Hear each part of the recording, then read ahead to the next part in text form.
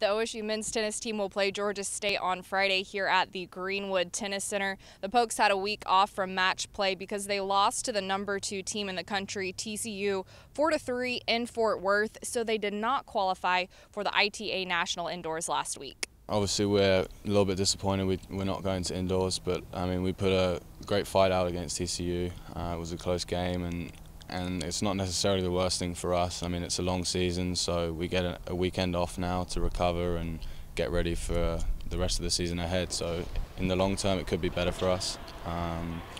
And yeah, I mean, we've set goals. Sort of we want to host and obviously make NCAAs at the end of the year. So TCU is one of the top teams in the country. Came down in the last match, so was proud of the guys, even though we lost that one.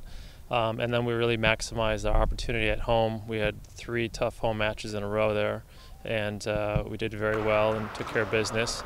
And then we had 2 road wins, so I don't think last year we only had 1 road win, and it was nice to get 2 out of the way early on in the season, so the guys are playing great so far. Arjun and Julian are a great doubles team. We have great doubles 2 and 3 also, so just getting that point.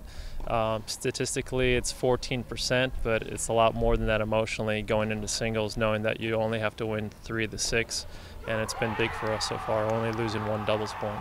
Actually, we switched sides this semester. In the fall I played the deuce side, and now he's playing the deuce side, so we're trying a few new things, and so far it's working. It's pretty early still in the semester, and we would like to go to #1. So really getting our bodies together and staying off the court a little bit, staying fresh is I think also important at the same time, so we're focusing on that as well.